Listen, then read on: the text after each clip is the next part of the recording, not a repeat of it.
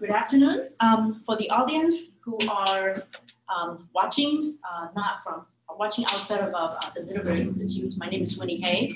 I'm the career advisor for the Translation, Interpretation, and Localization Management programs. And it's my pleasure to introduce to you today Jonathan Reckman. He is a Chinese English interpreter working from China right now. And he's also one of the co-founders of a company by the name of Cadence. He can tell you more about Cadence. But this is his I think, third presentation here on campus. And every one of his presentations in the past has been terrific because he speaks from the perspective of an interpreter. And also he has a lot of experience interpreting in the field that he's talking about. So you are getting a treat today. With that, please welcome Jonathan. Thank you all so much for coming out today. It means a lot to me. Hello, welcome. All of you who are here on campus, I know that there were a number of competing events at lunchtime today, and you're all getting ready for your midterm exams. So as a former interpreting student, I know kind of how stressful and full a time this can be. And so I really appreciate you coming out. Certainly to all of the people tuning in over web stream as well. I'm really happy to have the opportunity to share this with you. So I am here presenting the second of a four-part series called Money Talks. And Money Talks is a presentation of the finance sector for language professionals. And I'll tell you a little bit more in a moment why we think that's very important. But the theme today is Money Talks, but what does it talk about? And so we're going to be looking at the context and content of investor relations, how investors talk to companies, why they talk to companies. Actually, I have a little slide. We're going to be talking about the who, what, where, why, and how of investor relations. And throughout that, we're going to be emphasizing what the significance for TILM professionals, but primarily interpreters, because that's my own background. Just for a quick show of hands, who here in the live audience has attended my first talk, Finance 101? Excellent. So that is just over a half of the room. With that in mind, I'll do a very quick self-introduction and a quick review of the first part of the series. So again, my name is Jonathan Reckman. I was born and raised in New York. So a New Yorker by heart and of course the home of Wall Street. I was trained by the European Union as a Chinese English conference interpreter through a collaborative program they have with the Ministry of Commerce in Beijing.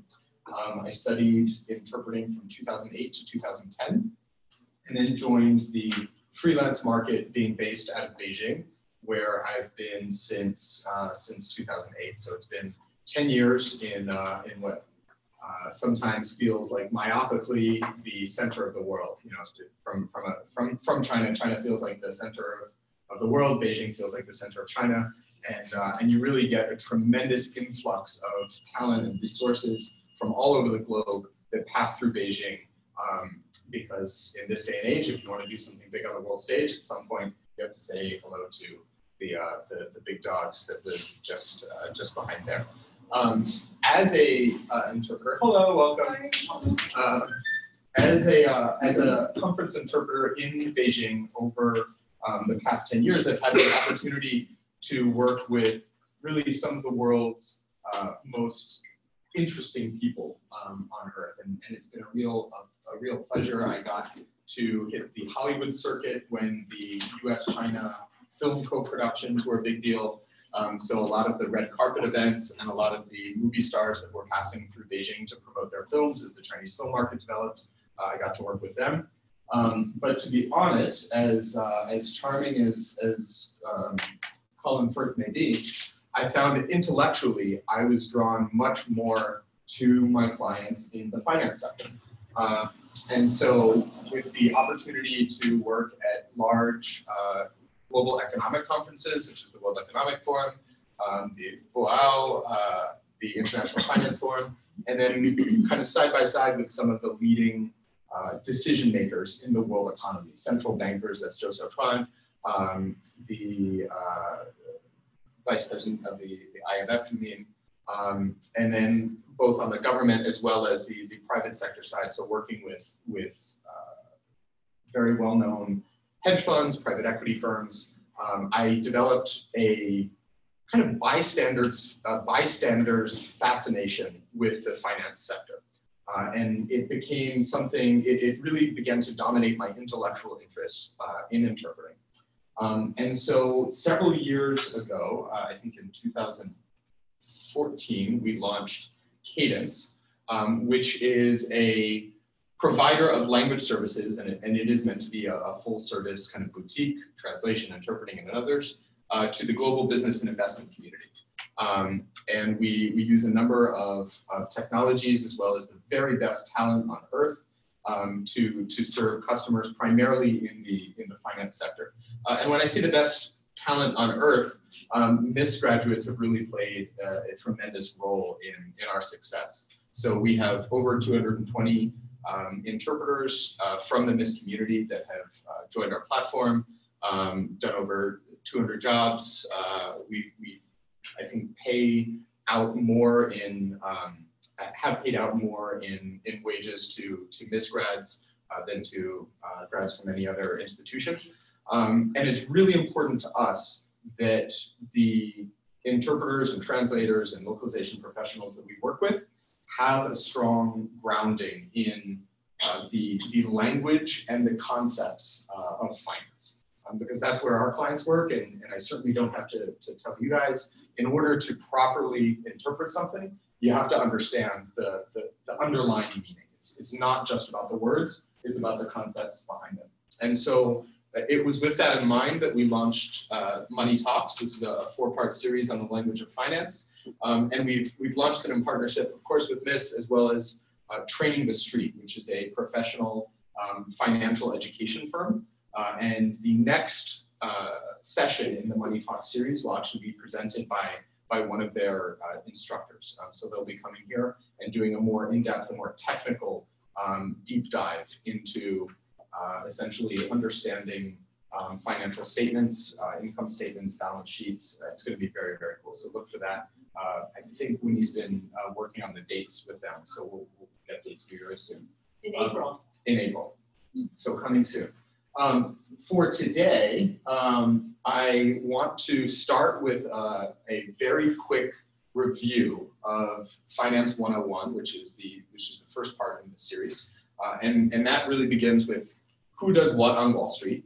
So we're going to just use a couple of minutes to get the main cast of characters back onto stage. And then we're gonna look more closely at what each of the scenes look like and what they talk about when they talk to one another. So who does what on Wall Street? This may be familiar. We discussed last time Lucy and her lemonade stand. Entrepreneurs start companies. This is not a complex concept. At a very early stage, they're called startups. But look, a company is a company. So Cadence, we're a small company. Walmart's a big company. They all started with a Lucy that founded a company with a product. Hello, welcome. And has found some happy customers. As Lucy grows her little lemonade stand, she receives seed capital or early stage funding from friends and family, which is pretty self-explanatory, as well as angel investors. Who are like friends and family, but they have more money. And unless your friends and family have a lot of money, in which there are angels too. But in any case, these are individuals that say, you've got a great product, I love your lemonade, you seem like a great potential leader. I'm going to back your vision and help you get from 0 to 1, as they say, get started. Once you've gotten started and you're looking to scale that company up, you turn to successively venture capital and private equity investors. And these are, once you go from the angel level to the venture capital and private equity level, you're no longer talking about individuals, you are now talking to institutions, specifically to funds. And funds are structured where they take in money from outside sources, generally are called limited partners or LPs, and then the funds are managed by general partners or GPs who are responsible for allocating that money to productive, successful companies. And I put this little unicorn up here because that is the typical Silicon Valley target, is to grow your little lemonade stand into a lemonade unicorn. So this is where, if you hear the terms A round, B round, C round, D round, this is all growth phases of a private company.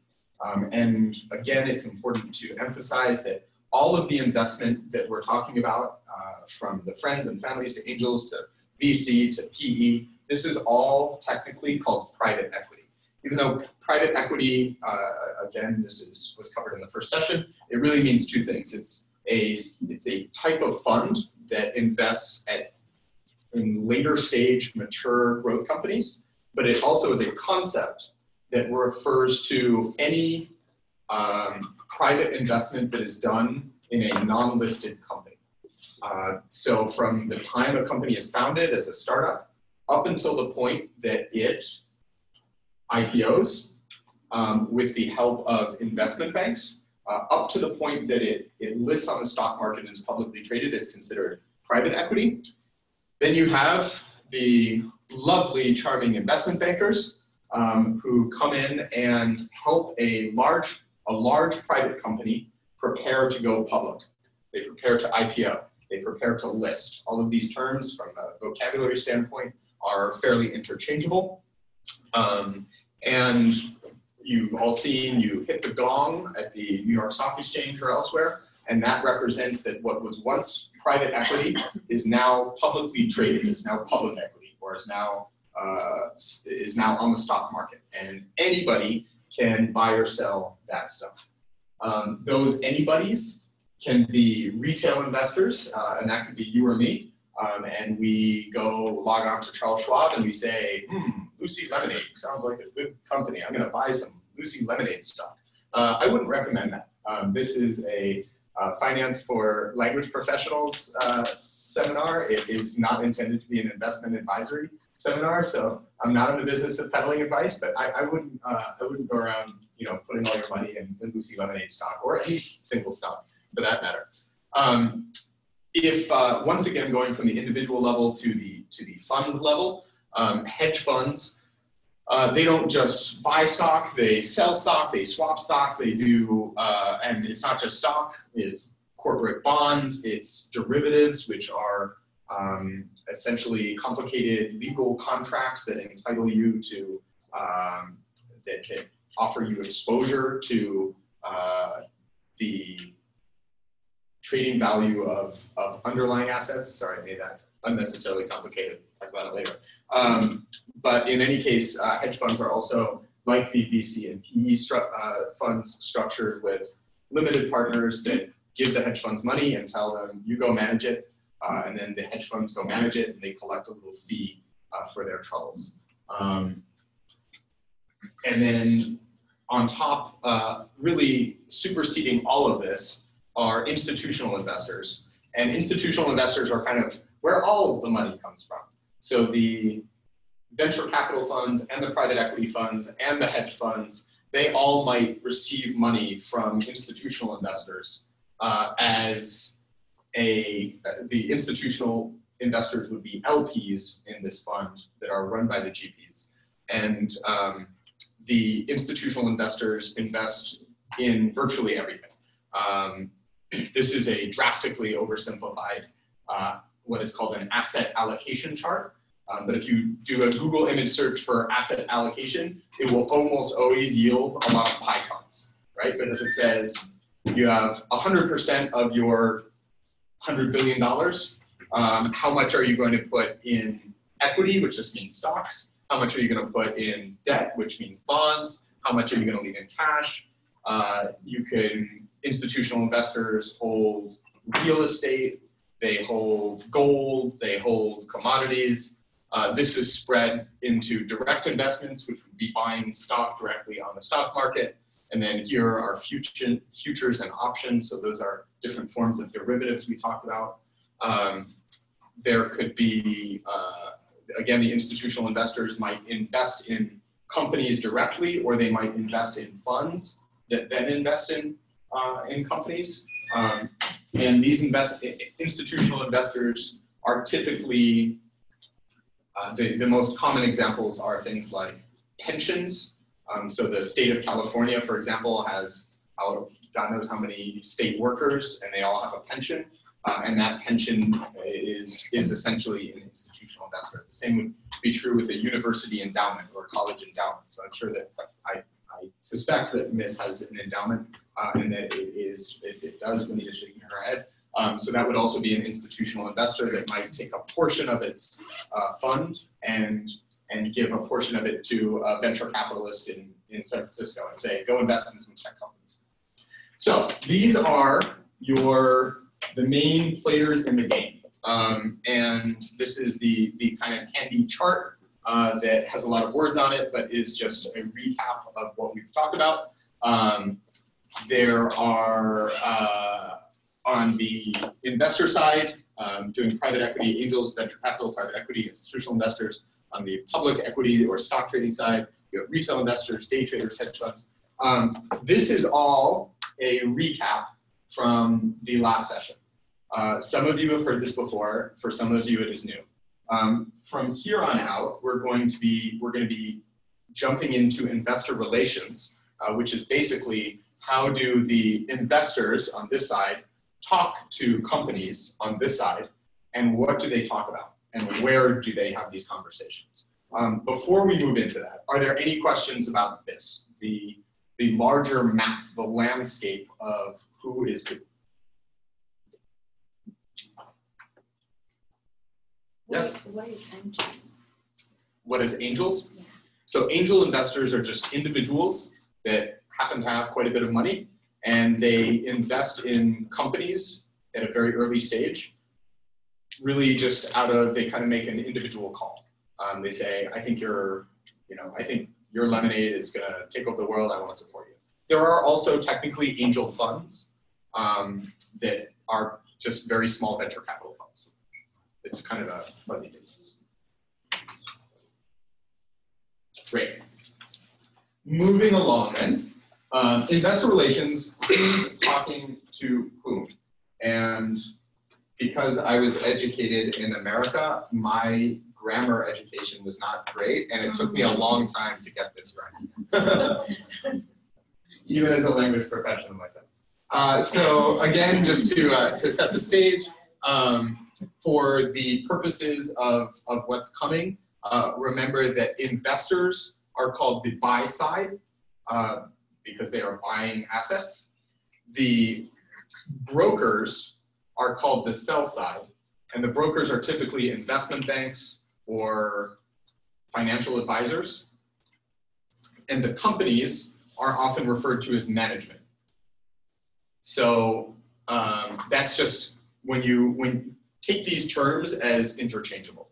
If you hear management, it means the companies. It could also be founders or entrepreneurs, represents the companies. And then the only, I think, buy side as investors is pretty straightforward. It's a little confusing that the brokers are sell side.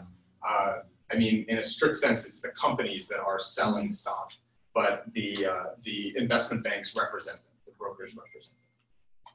Or I think. Who else might, be part of these conversations that take place? Investors, or specifically, who else might investors want to talk to when they are evaluating a company? Besides talking to the company themselves, besides talking to their sell-side brokers, they might talk to a company's competitors. They might talk to former employees who know something about how the company runs, but are not insiders, and we'll talk about that later. And of course, there are always consultants, as well as what are called subject matter experts. And that means an expert in a particular field. So if I am a private equity fund and I'm about to invest in a sausage factory, I might want to talk to an expert sausage maker who knows all the inner workings of how sausage is made, because it's a very technical subject that some sell-side research analyst at JP Morgan might not actually know that much about making sausage. So there are increasingly, there's a trend to consult actual technical experts before making investment decisions. So that's our cast of characters. We're going to go through a list of the venues at which investors and companies talk to one another.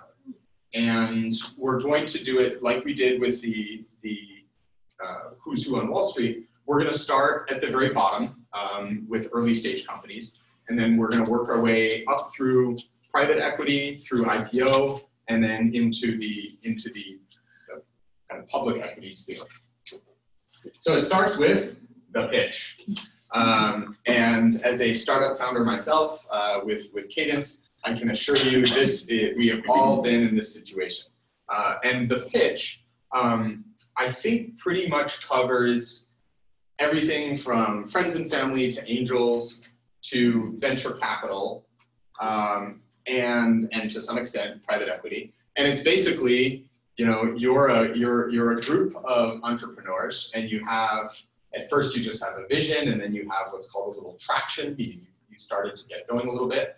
And you want more resources to grow your company. And so you come to this guy or this woman and you say, I need some money. And then it's on you to convince this person why they should give it to you. And so after we go through the venues of conversation, we'll be talking about what those conversations actually look like, what this person wants to know before they invest in these people. So the pitch is the most direct form of investor-company engagement, and it can be as informal as a coffee chat, and it can be as formal, for example, in later stage private equity deals, as a real conference. And so interpreters are engaged, again, usually at later stages, to work with, to help foreign companies, or to help companies pitch to foreign investors.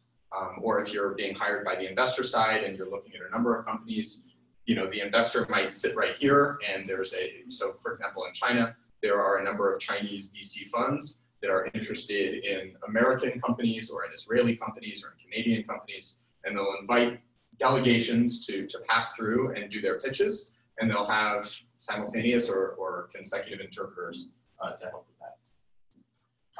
Once you are kind of well in the private equity realm, you're a growth company and you're getting ready to IPO, your investment bank will take you on a roadshow.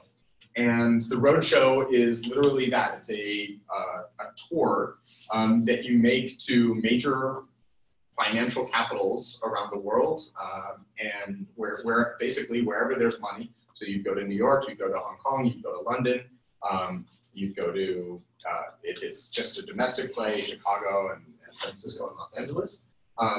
But if it's international, certainly there will be interpreters involved. And the investment bank is introducing you to investors, and it's kind of it's still sort of a pitch, but instead of saying, write me a check right now, it is building interest in the IPO. So it says, like, we are going to list on January 17th, and when that bell rings, we want you to be among the first buyers of our stock when it goes public. So that's the purpose of the roadshow. Once a company is public, how do investors communicate with, how do companies communicate with investors? I just found this when I did it. All of this is powered by Google Image Search. I love Google Image. But make SEC filings great again, whatever. The first and foremost way that companies conduct investor relations after they become public is through SEC filings. So that is one of the outstanding characteristics of being a public company, is that you have to make quarterly and annual disclosures about the financial health of your company, including a lot of your revenues and your expenses. We'll talk a little bit more about those. But the two major types of filings are called a 10Q, which is your quarterly report, and your 10K, which is an annual report. Q obviously stands for quarterly. I don't know why K is the annual report. That is a great opportunity for the investing public, whether you're retail investors or large hedge funds. You get a lot of your information, a lot of your data from these filings. It's not so great for the companies. And one of the reasons why some of the huge Silicon Valley unicorns today, Uber and Airbnb, one of the reasons they have not been in a rush to go public is because they don't want to do these filings. Because Uber's revenues, for example, is a very kind of sensitive secret. And if they go public, then all of a sudden you have the whole universe is combing through your numbers every 3 months. Now, to help investors make sense of what are essentially just data filings, the companies generally hold what are called earnings calls. And those are also quarterly. And so they're done typically right after they announce their earnings in the 10Qs. And they have what up until the 90s, I think, were a closed conference call with select investors to kind of walk them through what their quarterly earnings mean. Help add a little bit of qualitative color to what is otherwise a quantitative report. Since the 90s, since webcasting has made conference calls more, you don't actually have to dial in, these now are entirely public. So virtually any public company that you're interested in, if you want to know about Tesla, their quarterly earnings come out, you can dial in to the earnings call and you'll get usually the CEO. You're not going to get Elon Musk on the call, but either the CFO, the chief financial officer, or their head of investor relations will be available to kind of present the company's narrative on what the quarterly earnings mean, as well as answer questions from analysts. And we have been, at Cadence, we've become very interested in the potential market demand for interpreting earnings calls. They are done in certain cases. There are foreign equities. So for example, Korean companies, a lot of Korean companies and Japanese companies that do their earnings calls in local language and then have them interpreted. There are also a number of European companies that I think will do 2 versions of their earnings calls. So I think there's a number of French and Spanish companies that will hold a French earnings call in their morning, and then do an English earnings call in the afternoon, which is morning New York time. And so there are opportunities for interpreting in earnings calls, but it's extraordinarily challenging. These are pretty pretty numbers dense conversations where you're really putting your mouth to the fire hose. There's a lot coming out in a very short period of time and a lot of industry specific jargon. There are also something called annual reports, which are different from the 10Ks. So the 10K is a regulatory filing that a company submits to the SEC, to the government, and I'm fairly certain this is true in any country with a securities regulator. They do kind of the same thing. But it's a statement of the company's finances that goes to the regulators and is also publicly available. Annual reports generally refer to what are in full called the annual report to shareholders. These are also public documents, but the company prepares them, and it's kind of half investor relations, half public relations. So, you know, if you look at an SEC 10K, it's very, very bland. It's not an exciting read. Annual reports, well, I'm not going to say they're exciting reads, but they're glossy, right? They're much more graphic design, cute little infographics. It's much friendlier, and it emphasizes the narrative of the company as well as the finances. And so those are legally required to be sent to all of the shareholders of the company, but are also made publicly available. In addition to the annual report, companies communicate with their shareholders at the annual shareholder meetings. These can be a very small deal for small companies that nobody really cares about, or they can be enormous annual events. Does everybody recognize who this is? Warren Buffett. Warren Buffett. So Warren Buffett is the wise sage of investing. His investment firm is called Berkshire Hathaway, and you can see every year when he does his annual shareholder meeting, he literally fills a stadium in Omaha. Again, I'm based in China, so most of my anecdotes will be slanted towards China, but there are literally plane loads of Chinese that fly to Omaha every year to attend the Berkshire Hathaway annual shareholder meeting. It's become sort of like a Hajj, and Omaha is the Mecca that investors travel to hear the wise prophets speak. So this is an instance in which shareholder meetings have taken on a hugely outside significance. These are definitely interpreted into multiple languages, both for the live audience as well as over the internet.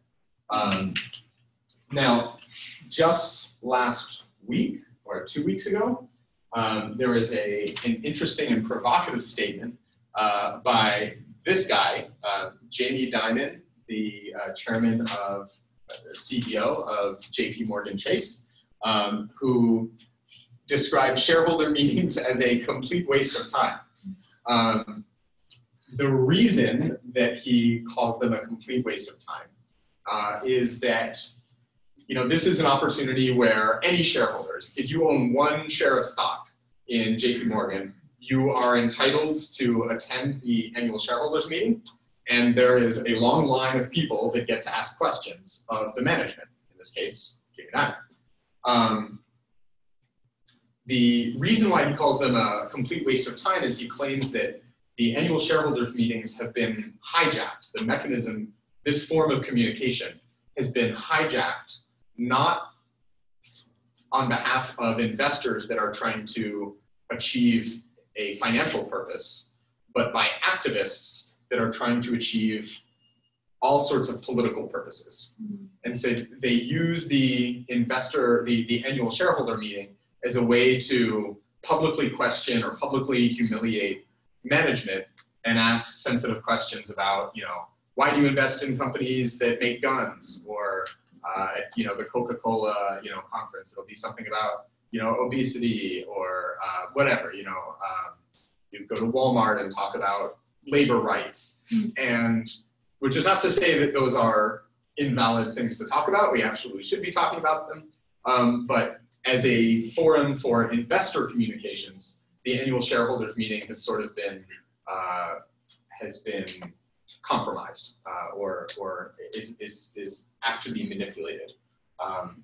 So the other subtext here is that Jamie Dimon is sort of implying, and this is why he sort of comes under fire, that individual investors don't really matter.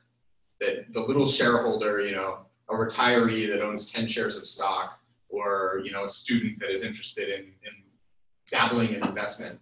Honestly, JP Morgan doesn't care about you. JP Morgan cares about the big investors, huge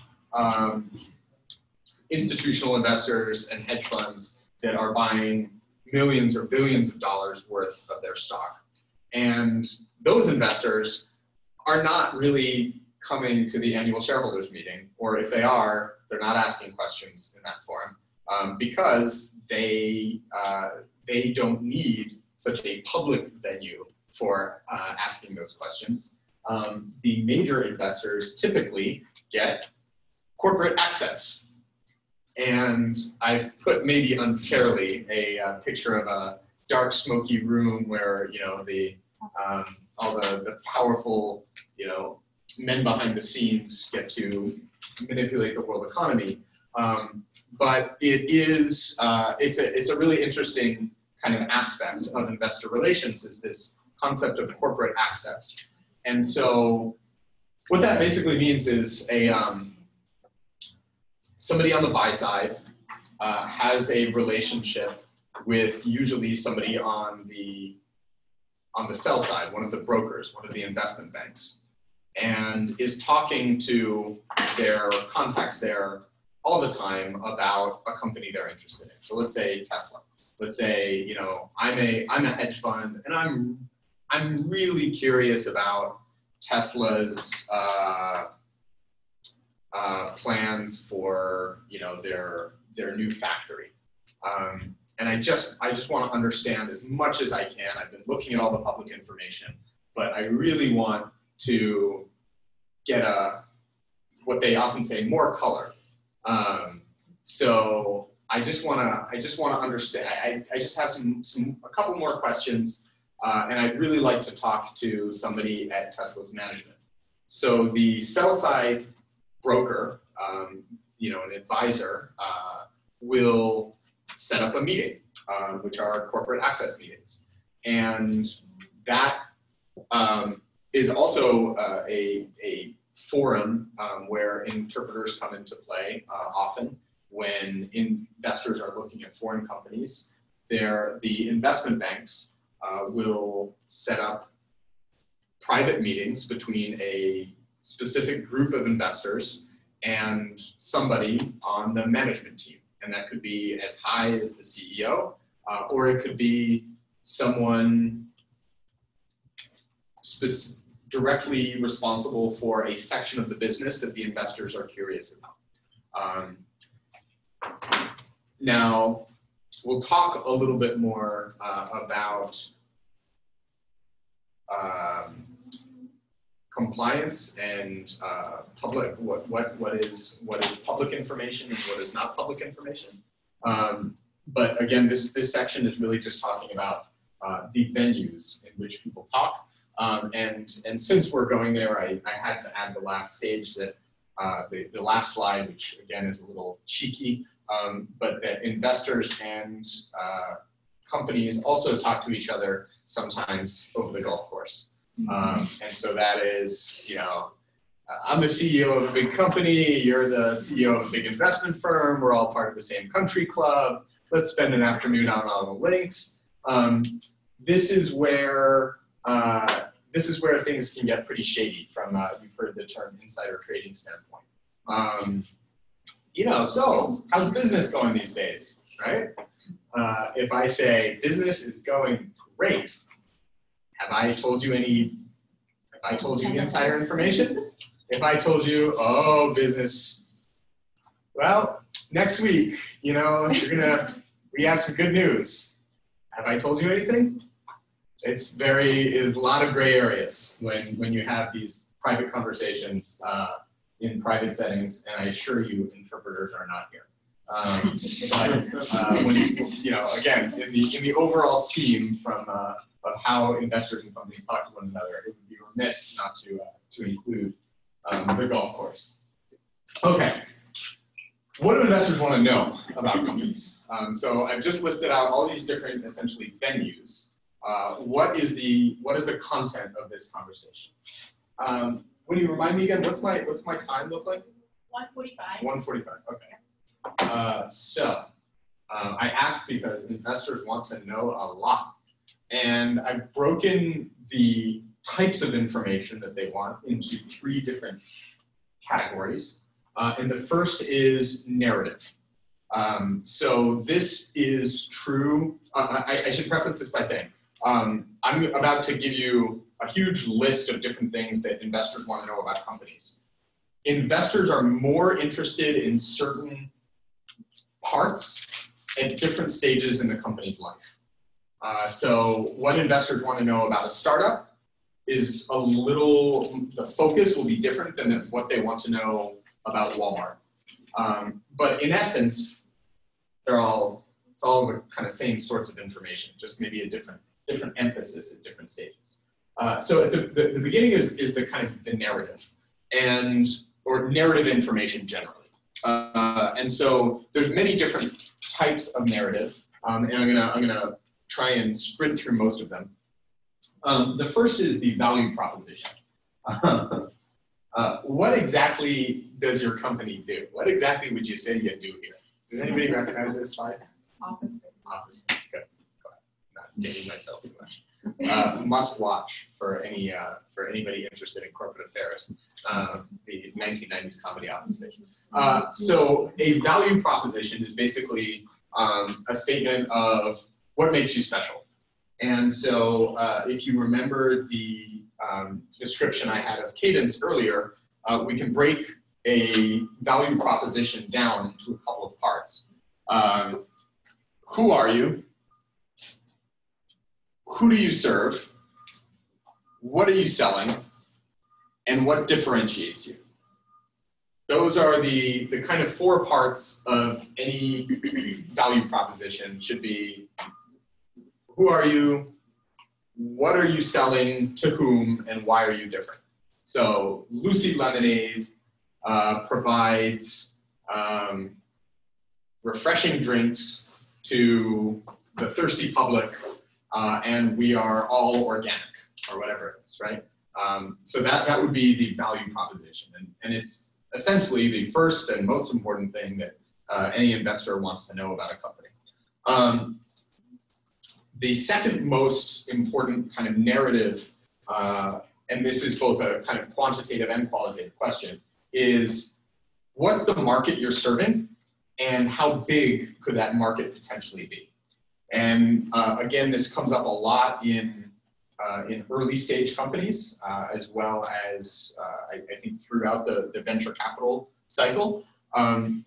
There's actually a number of ways of thinking about market size. So the total available market is just, if you used your imagination, how much of your stuff, how much demand is there for this kind of stuff, right?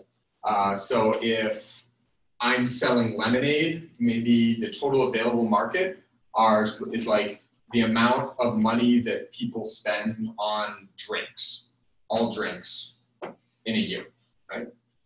The served available market, and there are many variations from a vocabulary standpoint. It's also sometimes called the serviceable market or the addressable market. Yeah, there's the total available market and then the accessible market. And so that basically means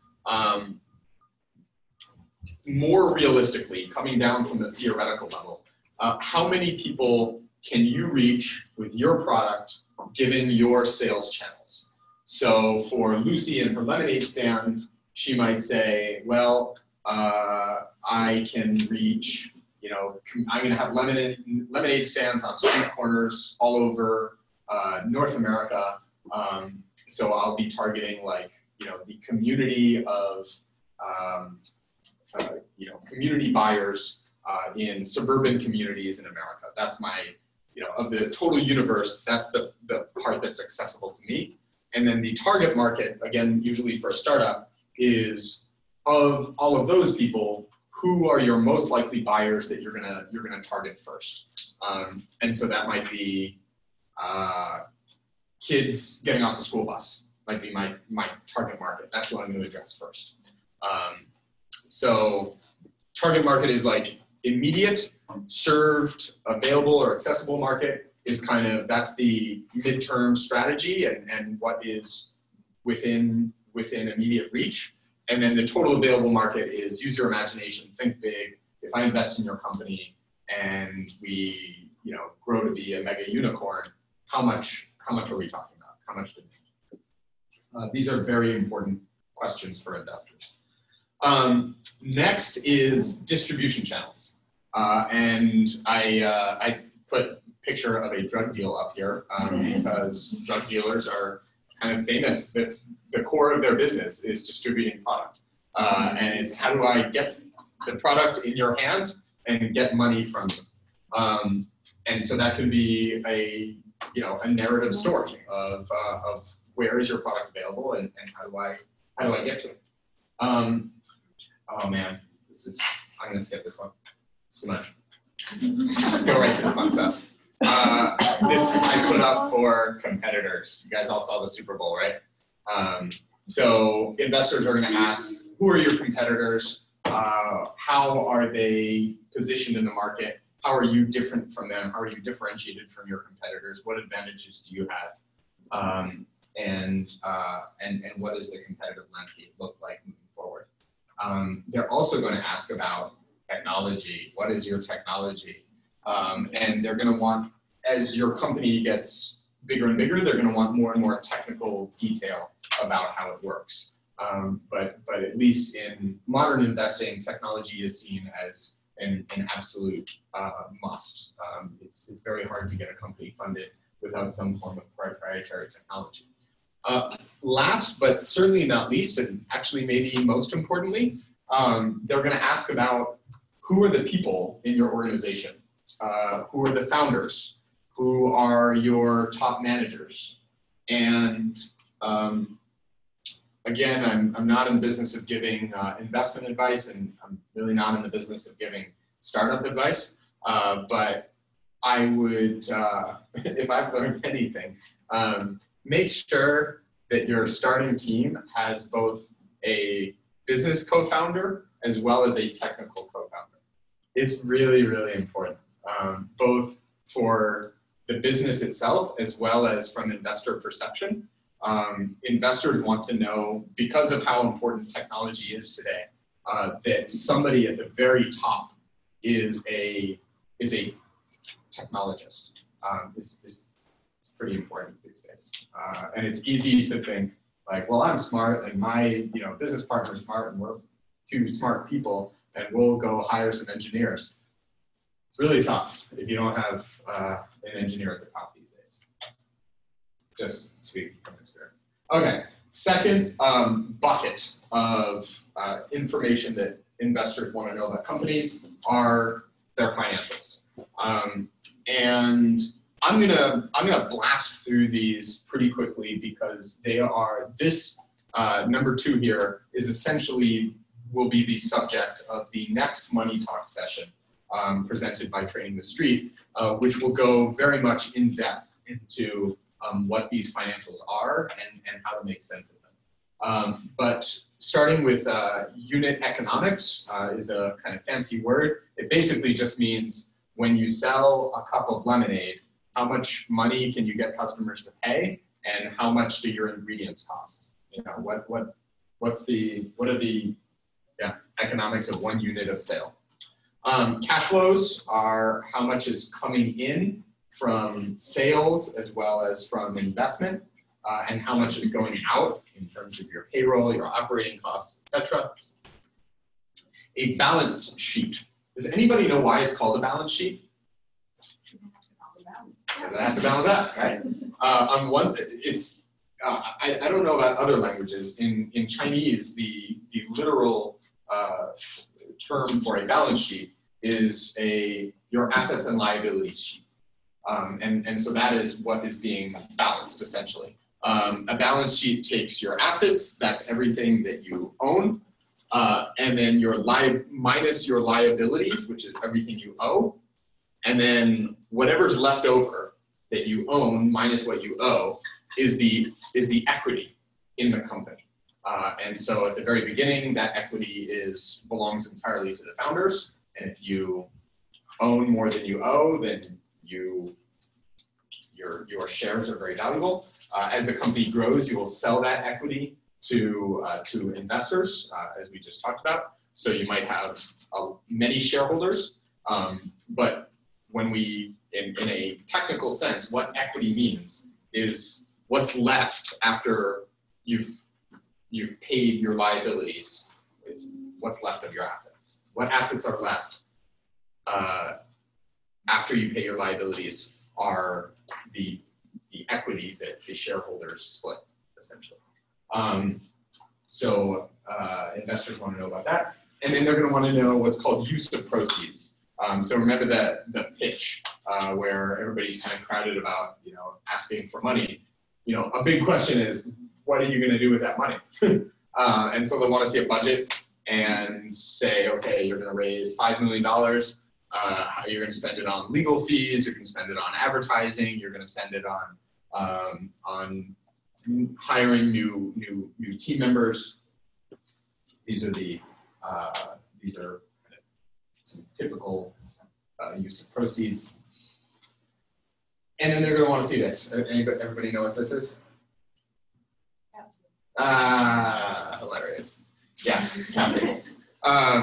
So a cap table is, this was meant to be just a visual fun. This is the much less interesting visual representation of a cap table. Cap is capital, and it's basically who owns what equity in the company. At the very beginning, your cap table is, maybe it's just Lucy owns 100% of the company.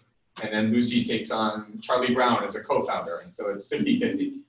And then they raise money from friends and family, and so Lucy and Charlie each own 40% of the company, and their friends and family in aggregate own 20% of the company.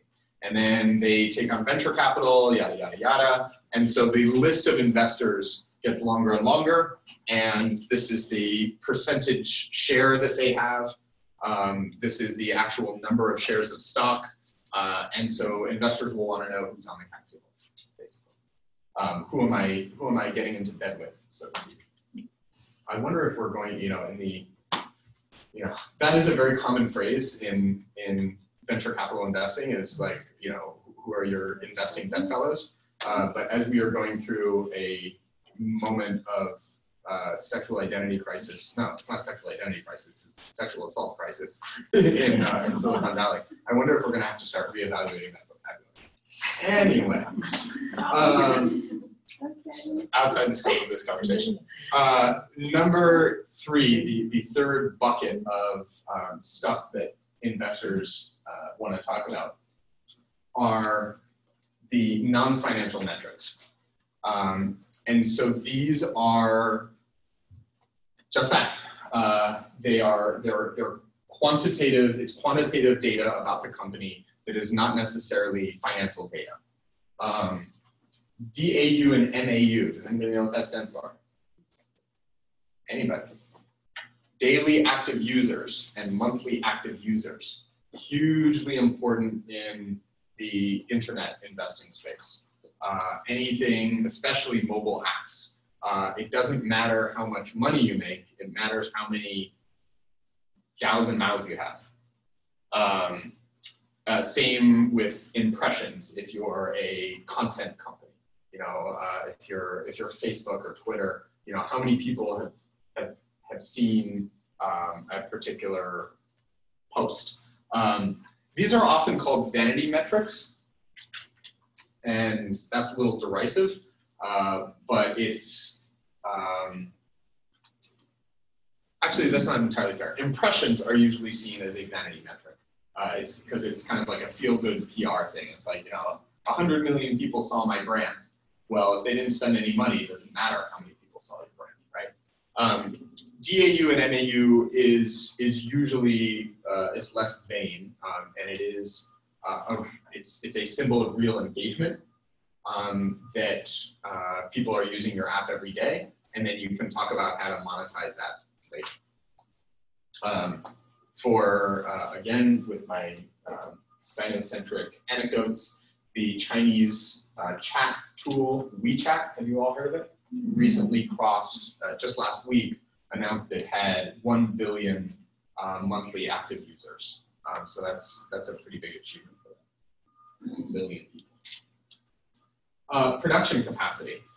Again, not a financial metric, but a really important one for many, many businesses. So this is the Tesla factory, which is the subject of actually probably the #1 kind of question mark that investors have about Tesla is their production capacity, whether or not they can manufacture at the scale that they talk about.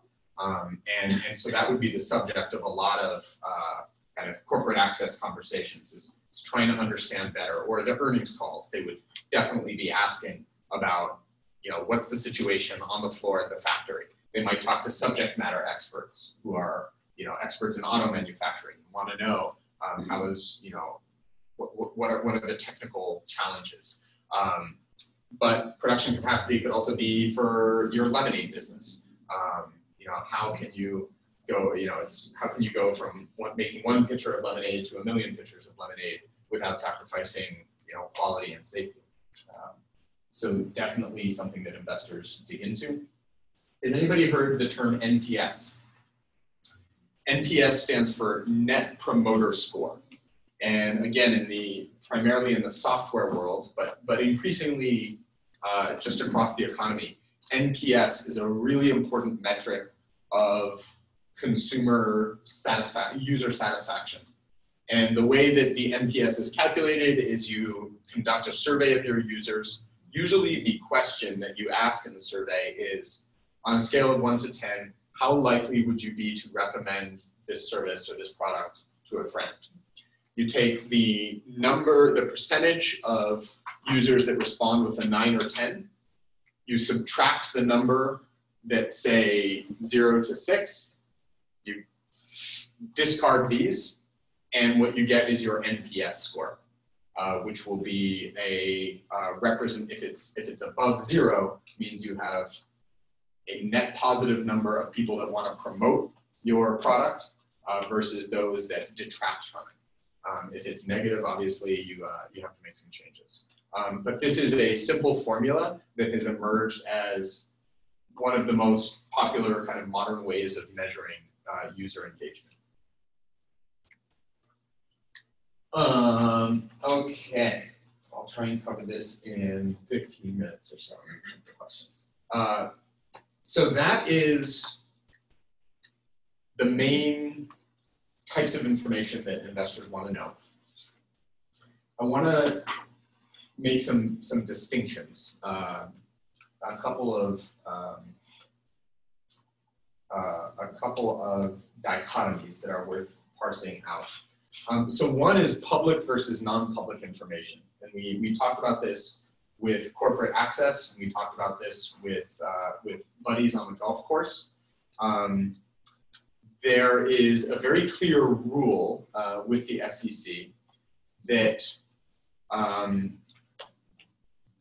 information that a company, if it gives what is called material information, which means information that would be relevant to investors, if it makes it public to if it makes it available to one group of investors, it has to make it equally available to the entire public.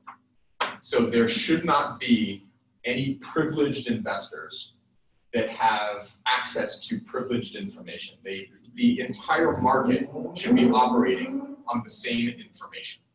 That's kind of a core principle of public markets. Now, it begs the question, if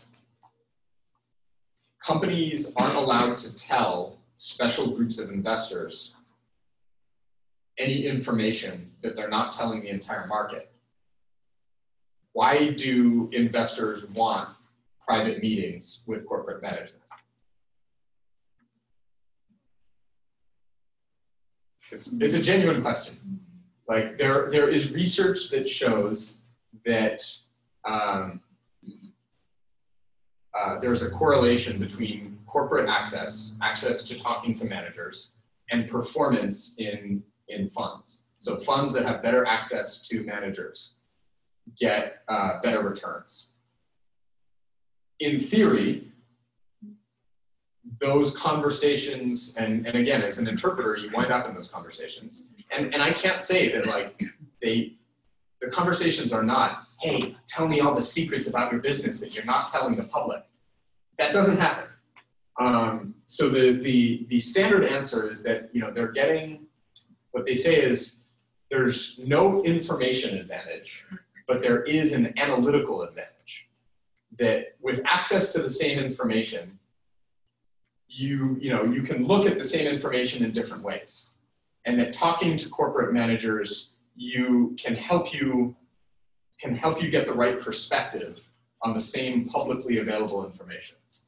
Now that's a reasonable, stance, but it's important for investors as well as for interpreters who deal with this information to be very sensitive about the distinction between public information and non-public information. And at Cadence, a lot of the work that we do are for what are called expert networks, which basically help investors talk to people who are non-insiders. So remember we had that slide, competitors, former employees, people who understand the industry well, or subject matter experts who understand an industry really well and can have a very informed conversation and help investors gain perspective, but without telling them anything about the company that is not public.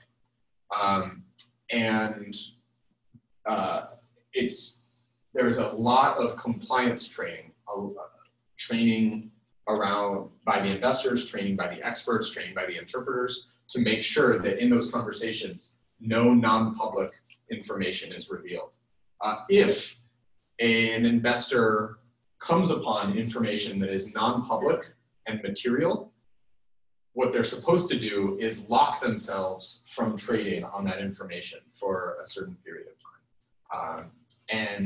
And because the penalties of breaking, the penalties for insider trading are so high, funds take this very seriously. And so they always begin these conversations by saying, do not tell me non-public information. If you do, I can no longer trade this company. And so the whole point of having this conversation is because I'm interested. I want to trade this company. If you tell me something I'm not supposed to hear, it defeats my entire purpose. Now, of course, sometimes they do actually wind up trading on them. Another important distinction is between public and private equity. We've talked conceptually. We all know before you list, you're a private company. After you list, you're a public company. You have the filings obligation, so you have to disclose your financial statement every quarter. But the reason I draw this distinction is because everything I just said about insider trading essentially only applies to public companies. In the world of private equity, there is very much an information advantage. The more you can know about a company, the better the better opportunity you have to trade on or to make smart investing decisions.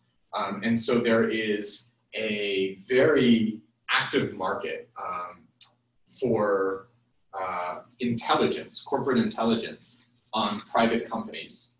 And there's a equally large derivative market for interpreting to help understand, to gain intelligence on private companies. And there is essentially no insider trading when it comes to private equity. There is fraud. So for example, if I'm the founder of a company, and as a founder, I know that there is something really bad there's something really terrible with my company. Like something's gone awful. That we lost all our customers. If I sell my shares in a private transaction to an investor, if we raise money and sell a bunch of shares to investors, and we don't tell them that, that's not insider trading, but it is fraud. And so it's not fair to say that private equity is just a wild west where anybody can, lie to anybody or steal any information. But generally speaking, it's not subject to the same standards of public material information that the public markets are. Also, anecdotally, I have to say, interpreters themselves can be notorious insider traders on non-public assets. So one example is the Olympics. The next Winter Olympics are going to be held in China in a town called Chongli. And before this information was made public to the world, interpreters who had been involved with all of the IOC meetings knew that the decision had been made and bought a ton of real estate outside in Chongli area. Now, real estate is not a publicly traded security, and they didn't violate any laws. It's perfectly, they saw a future, market boom and like take advantage of it. Not saying who, just saying it's happening.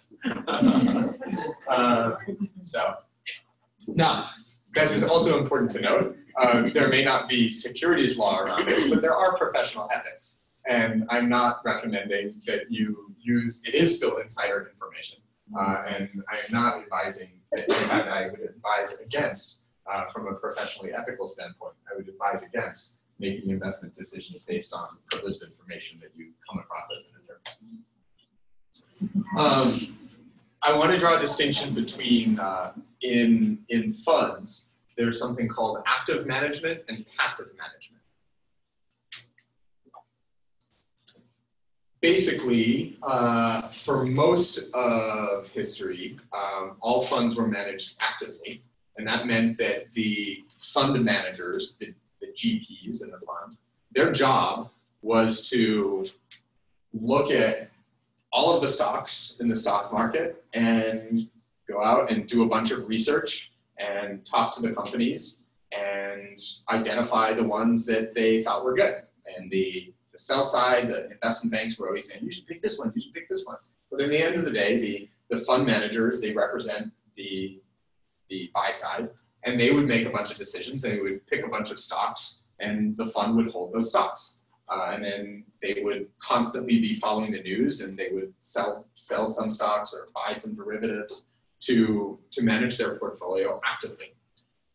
What has become a very popular trend in investment strategy in the past 10, 20 years is passive fund management, which basically means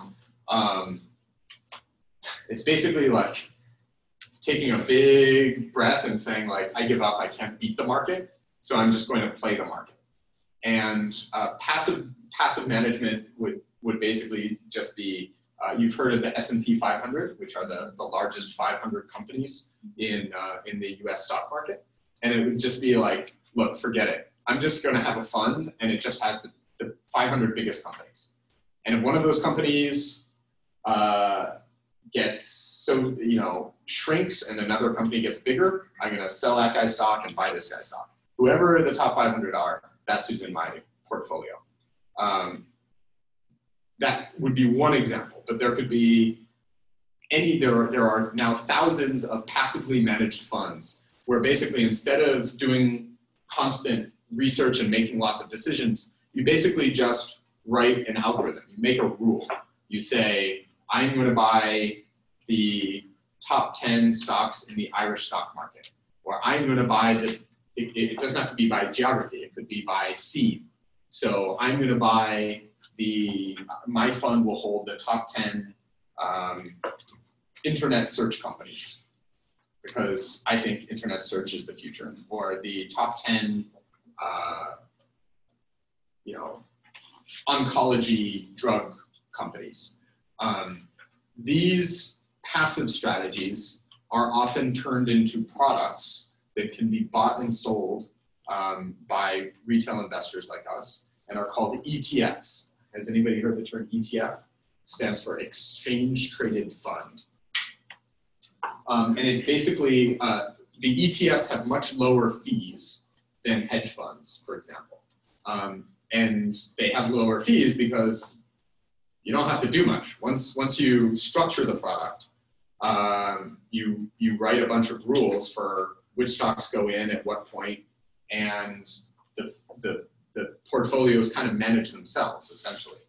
It's rules-based rather than actively picking. I put this as a distinction because passive funds, which are an increasing, have been gaining increasing market share, don't require any conversations, any communication between investors and companies.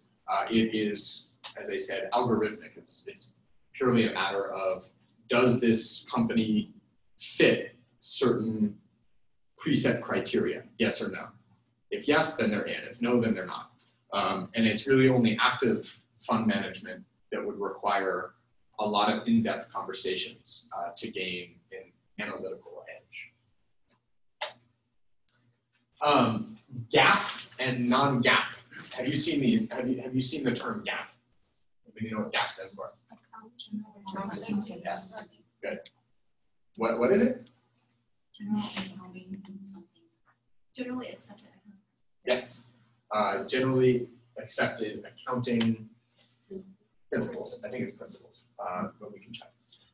So GAAP numbers are basically the SEC wants to make sure that there's thousands and thousands of companies on the stock market. Investors are looking at all of them.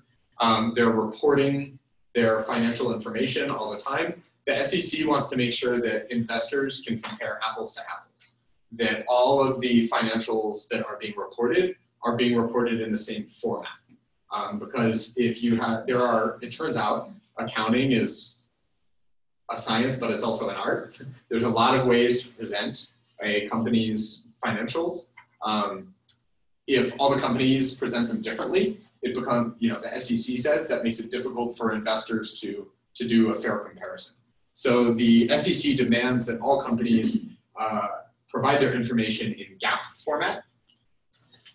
Many companies believe that the GAAP, the principles, there's no right or wrong. We think of accounting, if anything, accounting should be one thing that is just like, it's ultimate truth, right? Like, it's just numbers don't lie, right? The truth is there are many ways of doing accounting for a company. And so many companies say that GAAP doesn't properly reflect my company's value, or it's not the right numbers to be showing, that these are not the most relevant way, that it's not the most relevant metrics for looking at my company. Many companies, and so for example, the DAUs and MAUs are an example of like, those are not GAAP metrics, they're non-financial metrics.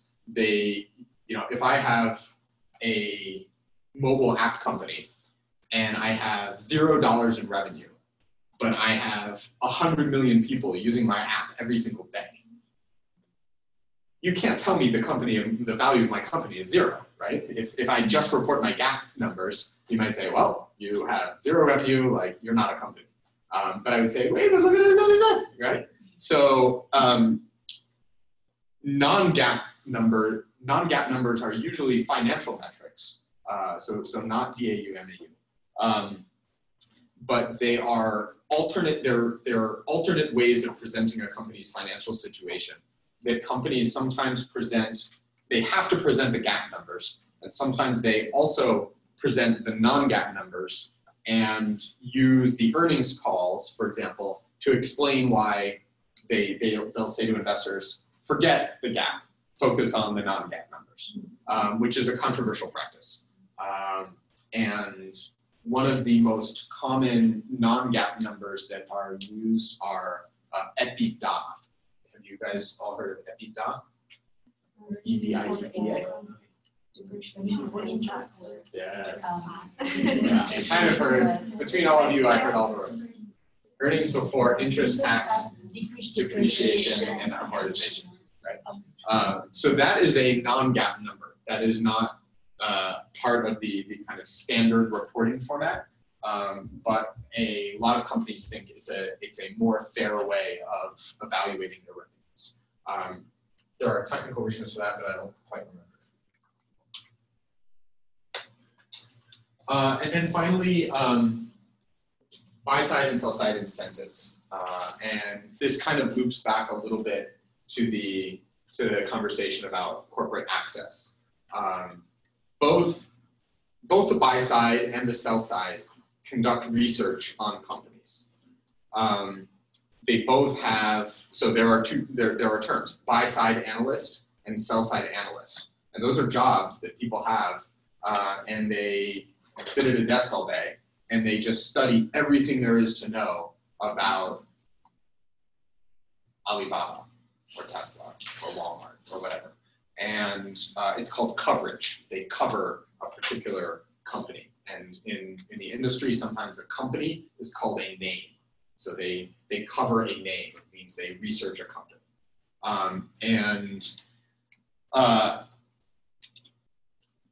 The buy side is a very direct analysis, right? They're representing investors, and they're looking at all these companies, and they want to find the good ones. And so they're all day long, they're looking at the financials, they're looking at the non-financial numbers, they're looking at the narrative stuff, yada, yada, yada. And they're going to go tell their bosses, the investors, hey boss, I think Alibaba stock's going to go up, so we should buy Alibaba stock. Simple as that. The sell side does the same thing. They're conducting the same research on the same companies. And the sell side is taking those reports that they write, and instead of going to their bosses, they're going to the buy side, including sometimes the sell side analysts go to the buy side analysts. And look, the buy side analysts are busy, right? Like they've got a lot going on. So the sell side analysts, they're like hyper focused. They know more, somebody at Goldman Sachs knows more about Alibaba than anybody else in the world. They have a whole department of people, whole teams of people that are working on covering Alibaba. And they go to a fund manager and they say, look, we've done all of this research. You're our best client. We want you to be successful. So we're going to give you this research. And usually the sell side reports, they come with a very simple recommendation on a stock.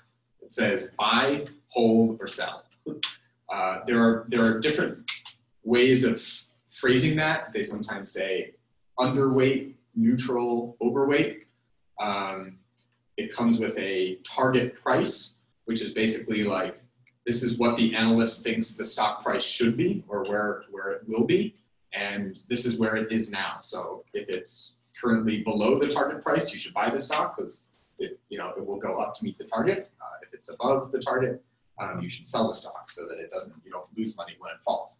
But when I talk about the incentives, there's an interesting thing here where the sell side the buy side, when it's covering a company, when a buy-side analyst is covering a company, it's pretty objective. It just wants to know the truth of whether this is a good company or not, because they want their fund to make the right decision. The sell side has it's argued a little bit of a conflict of interest, because let's say Goldman Sachs is covering Alibaba and it's writing recommendations to its clients. You should buy or sell the stock. On the one hand, the investment bank is trying to provide good research to the buy side to help them make informed decisions. But in another department of the investment bank, Goldman Sachs is also trying to win the right to help Alibaba, you know, they helped underwrite their IPO, or they are going to help them with a capital raise, or Alibaba is going to acquire another big company, and Goldman Sachs wants to be the advisor on that deal.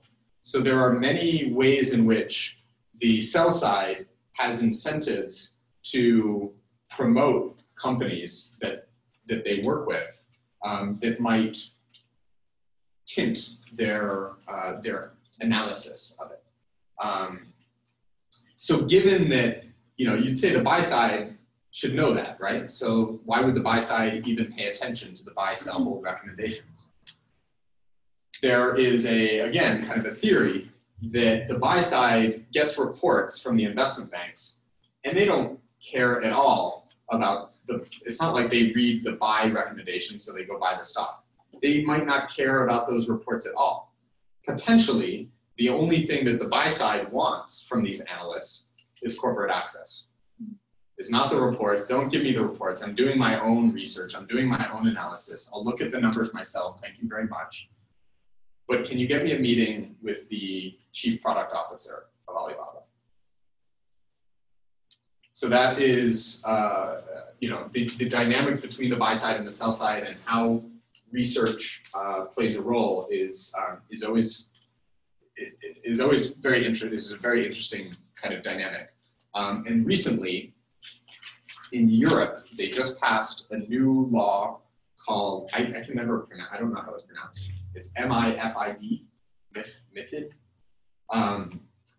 And it applies across the EU and is having a big impact on the investment banking business. And basically, the rule is that you can no longer give research away for free. You have to charge for research. And in the past, the sell side, the investment banks, would give away research to investors for free in the hopes to get something else from them. So when you buy a bunch of stock, come to me and I'll help you execute the trade. You know, we'll be the broker dealer for your trades. And in the meantime, here's a bunch of research that is kind of goodwill. That will, in the future, no longer be allowed. Investment banks will have to separately price it's called debundling. They'll debundle their research from all of the other services that they sell, and they'll have to clearly price it to market. That is having a lot of implications on how the buy side and sell side analysts work with each other, or even if they work with one another. Because now the buy side is saying, man, I have to pay for research? Well, if I'm going to pay for research, why do I assume you're the, you know, it's fine if you give it to me for free. But once I have to pay, I'm going to start to shop around and see where I can get the best value for money. And so it's disrupting a lot of the established relationships. And it's also pushing a lot of research budgets away from investment banks towards groups like the expert networks, where you get access to subject experts, to technical experts. Because an investor is going to say, well, if I'm going to invest in the sausage factory, you know, sure, if an investment bank gives me a research report on sausage factories, I'll read it. But if I have to pay for research on a sausage factory, maybe I should pay to talk to this guy over here who's worked in a sausage factory for 50 years. Like, maybe he could tell me something more useful than a guy at JP Morgan. So that is kind of one of the dynamics that's changing. Guys, we're running low on time. I do want to give you chances for questions. This is a repeat from the previous session, my suggested readings for finance. Read the news, guys, every day. And now that you have been through 2 Money Talk sessions, obviously you are experts. I want to put a special highlight on epsilon theory, and have just realized that in addition to a podcast, there's also an excellent blog at epsilontheory.com. It is basically content marketing for a hedge fund in Connecticut. And the chief investment officer of this hedge fund also, this is typical, owns a 40-acre farm in Connecticut. and he's like a hyper passionate farmer. And so he writes this blog, and I'm just telling you, it's really fascinating stuff. He writes a blog that examines how different farm animals on his farm, like the behavior, their biological behavior in this agricultural ecosystem, is a representative or an allegory for market participants in capital markets. I won't say any more than that, besides it's just fascinating. You learn about chickens and bees and raccoons, like, and then apply that to like the financial crisis and Bitcoin. It's fascinating stuff. That's his Epsilon Theory, is that the blog? Yes. So at epsilontheory.com, I'm just giving you a little plug. But most importantly, sign up for our own content at cadencetranslate.com/learn. And please keep in touch with me through my email here, as well as on LinkedIn, where I post a lot about finance and language. Guys, thank you so much. It's 1:45. I haven't left a lot of time for questions, but I really, really appreciate you spending this time with me today. So thank you very much. Thank you.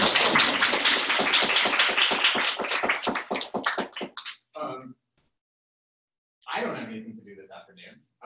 You guys probably do, so you're welcome to sneak out at any point. But if you do have questions, I'm happy to take them. So if somebody's interested in working in this field as an interpreter, do you recommend that we focus more on, let's say, more in-depth knowledge of a specific industry that might be relevant for our language pair and specializing more in that? Or is it more important to specialize in like general financial jargon and that sort? I mean, obviously both are going to be needed if you're interpreting some of these conversations you outlined, but where do you find what sort of knowledge really gives a person an edge? Good question. You know the answer is both. I mean, the rationale behind this series is that money is really what connects all of these different, business sectors and politics and international conferences and private meetings. You kind of have to know this stuff, I think, to just be engaged in the global economy.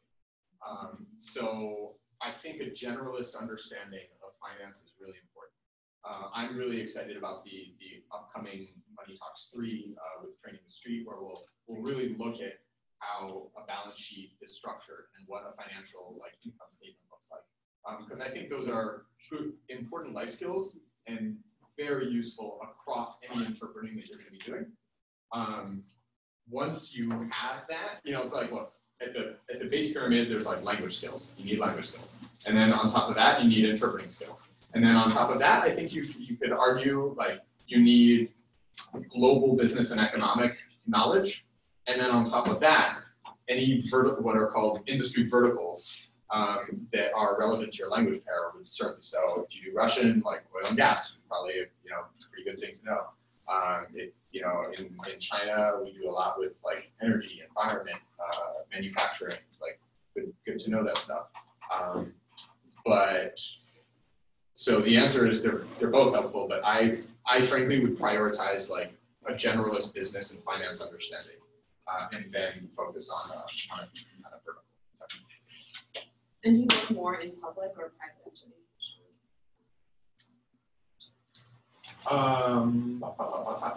I haven't really measured it out, but it's a good question. I don't know, just generally in the world economy, how large the public equity market is versus the private equity market. Private equity market is hard to, it's like a long tail, right? There's there's the Ubers and Airbnbs, but then there's a lot of lemonade stands. So I don't know. When Cadence contracts an interpreter to cover an earnings call, what kind of materials, if any, are they provided in advance? So for an earnings call, we are pretty preliminary in our work with earnings calls. We think it has a lot of potential, where if you have an earnings call go out, broadcast it in 10 different languages, but we're still in early phases of that. earnings call, you would get access to the quarterly earnings, the quarterly report beforehand. And a ton of, one thing that at Cadence we do, because a lot of our meetings have very short notice, sometimes just several hours, we have a team that helps prepare qualitative information and glossaries about companies or industries beforehand. And so internally, we have a sectoral glossary library. So if it's Tesla, for example, we already have a lot about the automotive sector, a lot of glossaries and background information, and then would do kind of more tailored information, more tailored research about this company and provide it to the interpreters before.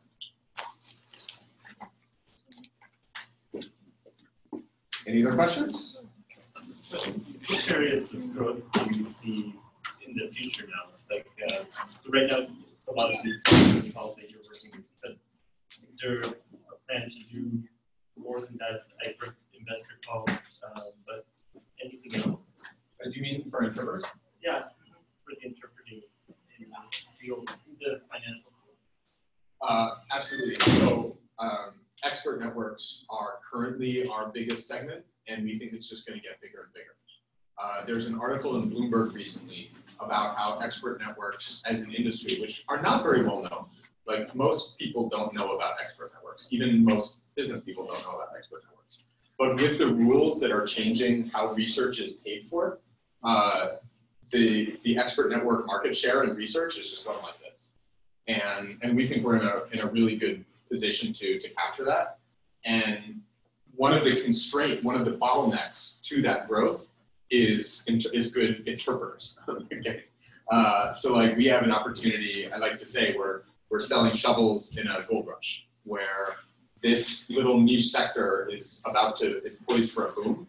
And if all of us collectively can sell high quality interpreting services, that becomes very interesting for us and offers access to a much broader range of knowledge in the market. So this is one thing that I like to say is like, there is actually a lot of public material information that is very valuable to investors that is just across the language barrier. And we become very, very valuable if we can help an investor uncover a relevant, tradable piece of information.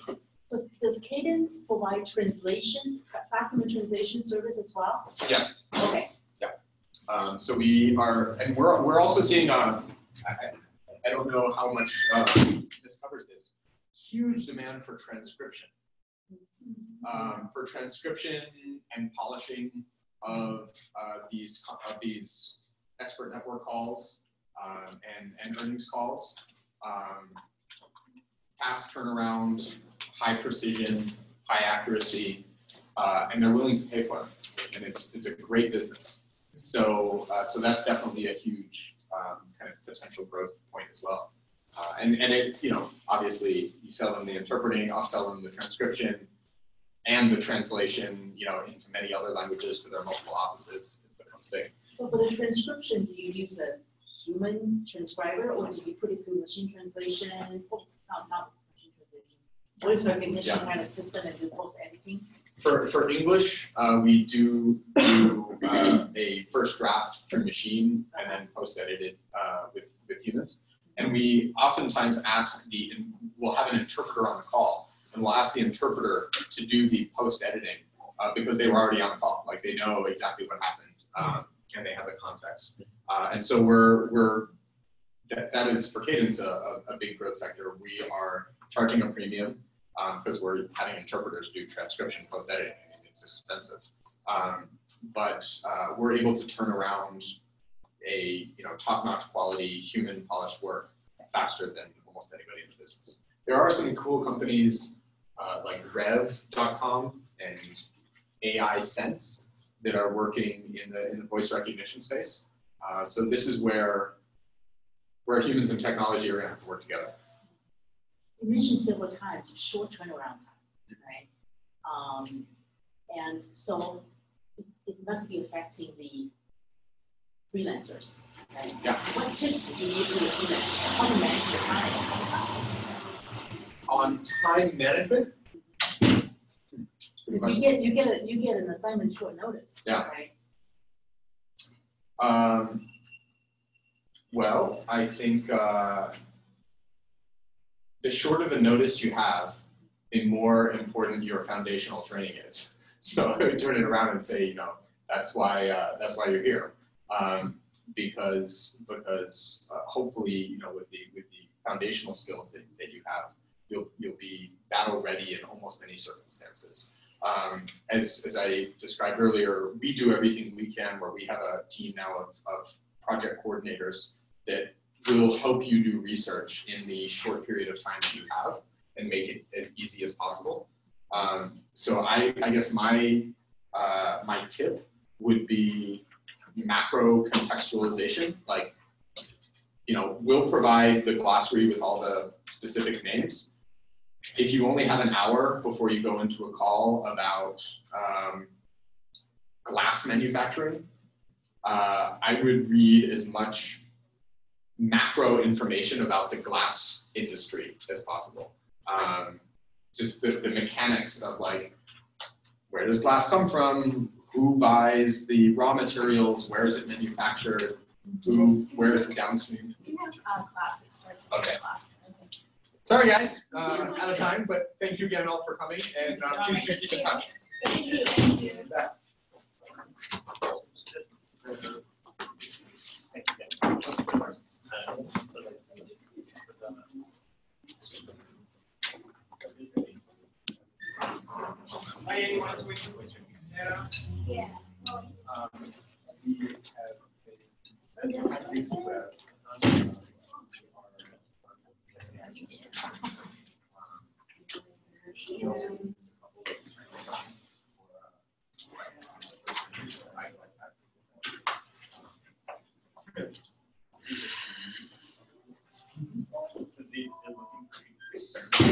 They're early stage venture backed. Oh no. Whoops. Could I ask you to meet with people outside the room? Of course, sorry. Terribly sorry about that. Is that okay? Anyway, Oh yes. thanks for your time. I'll just turn this off so that. How do I get out of here? Great. On the left. There? There? Yeah. There? This one. Got it.